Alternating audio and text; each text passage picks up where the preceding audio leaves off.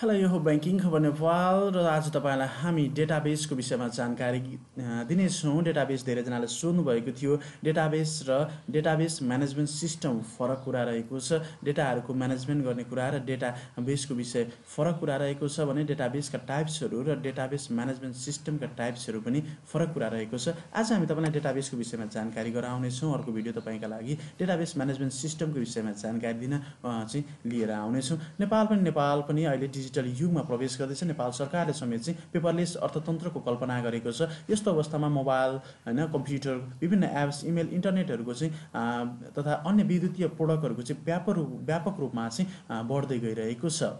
आजभोलि हामी जे दैनिक कामहरू गर्दछौँ त्यो काम कम्प्युटर मोबाइल इमेल इन्टरनेटको प्रयोगबाट गर्दछौँ। जस्तै SMS email ATM IPS post machine mobile banking QR code आदिको चाहिँ प्रयोग गर्दै आइरहेका छौँ। पहिले यो सबै काम चाहिँ पेपर वर्कमा हुने गर्दथ्यो, पेपरहरूमा चाहिँ हुने गर्दथ्यो, जसले गर्दा चाहिँ अत्याधिक रेकर्डहरू चाहिँ विभिन्न पेपरहरूको फाइलले चाहिँ अफिसको दराज घर कोठाहरू चाहिँ भरिने गर्दथे।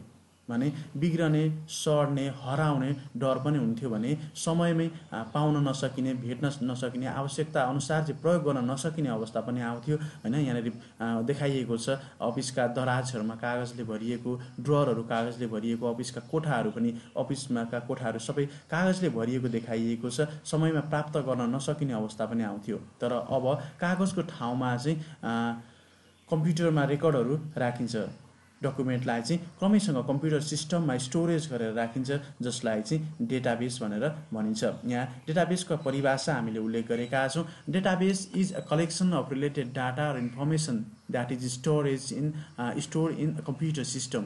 यहाँ उल्लेख गरेका छौँ। Database is a collection of related data और information that is store in the computer system भनेर उल्लेख गरिएको छ। एक्जाममा तपाईँले यसरी नै उल्लेख गर्न सक्नुहुन्छ। डेटाबेस डेटा र जानकारीको सङ्ग्रह हो जहाँ आवश्यक पर्ने सम्पूर्ण डेटा र जानकारीको सङ्कलन गरिन्छ। सङ्कलन गरिएका डेटाहरूलाई चाहिँ व्यवस्थित तरिकाले स्टोर गरिन्छ र प्रशोधन गरिन्छ ताकि आवश्यक जानकारी समयमा प्राप्त गर्न सकियोस्, व्यवस्थापन गर्न सकियोस् र आवश्यकता अनुसार अपडेट पनि गर्न सकियोस् भनेर यहाँ उल्लेख गरिएको छ। तपाईँलाई बुझ्नको लागि हामीले डेटाबेसलाई चाहिँ कसरी काम गर्दछ भनेर उल्लेख गरेका छौँ। डेटाबेसले चाहिँ आवश्यकता अनुसार आफ्नो सङ्गठनलाई जुन संस्था छ त्यो संस्थालाई आवश्यक पर्ने सम्पूर्ण डेटाहरूलाई चाहिँ कलेक्सन गर्दछ।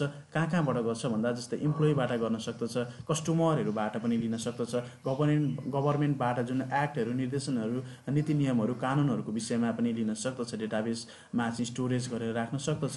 आवश्यक पर्ने आफूलाई आवश्यकता पर्ने आफ्नो रिलेटेड कानुनहरूलाई हैन डिसिजन मेकरहरूबाट पनि चाहिँ डेटाहरू चाहिँ कलेक्सन गरेर राख्न सकिएको हुन्छ। इमेजको माध्यमबाट राख्न सकिन्छ, भिडियोको माध्यमबाट राख्न सकिन्छ, अडियोको माध्यमबाट राख्न सकिन्छ तथा विभिन्न फाइलहरूलाई बनाएर चाहिँ राख्न सकिन्छ डेटाहरूलाई चाहिँ इन्फर्मेसनहरूलाई चाहिँ हैन। अब यो प्रयोग पनि कसले गर्छ भन्दाखेरि जुन सरकारवाला निकायहरू हुन्छन्, स्टेक होल्डरहरू हुन्छन् हैन, उनीहरूले यो डेटाबेसलाई चाहिँ प्रयोग गर्न सक्छन्। यो डेटा इन्फर्मेसनहरूलाई चाहिँ लिन सक्छन्। जस्तै त्यो पनि इम्प्लोइहरूले लिन सक्छ हैन, कस्टमरहरूले लिन सक्छ, गभर्मेन्टले पनि लिन सक्छ भने डिसिजन मेकरहरूले निर्णय प्रक्रियामा सघाउ पुर्याउने खालका यी डेटाहरू इन्फर्मेसनहरूलाई चाहिँ लिएर आफ्नो निर्णय लिन पनि सक्दछ। इमेजबाट लिन सक्छ, भिडियो अडियो फाइलहरू जुनै माध्यमहरूबाट पनि लिन सक्दछ प्रोसेसिङ गरिएका डेटाहरूलाई। र अत्यावश्यकलाई चाहिँ क्रमैसँग राखिएको हुन्छ।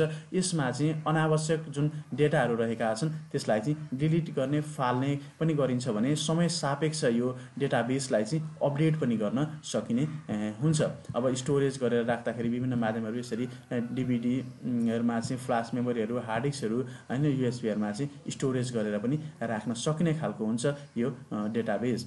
अब आज प्रस्तुत गरेको भिडियो कस्तो लाग्यो सल्लाह सुझाव दिन नबिर्सिनुहोला र तपाईँलाई कुनै पनि विषयमा जानकारी लिनु छ भने हामीलाई कमेन्ट गर्न सक्नुहुन्छ। अर्को भिडियो डेटाबेस म्यानेजमेन्ट सिस्टमको विषयमा जानकारी गराउनेछौँ। सिस्टमको टाइप्सको र डेटाबेससँग जोडेर तपाईँलाई अर्को भिडियो लिएर उपस्थित हुनेछौँ। सल्लाह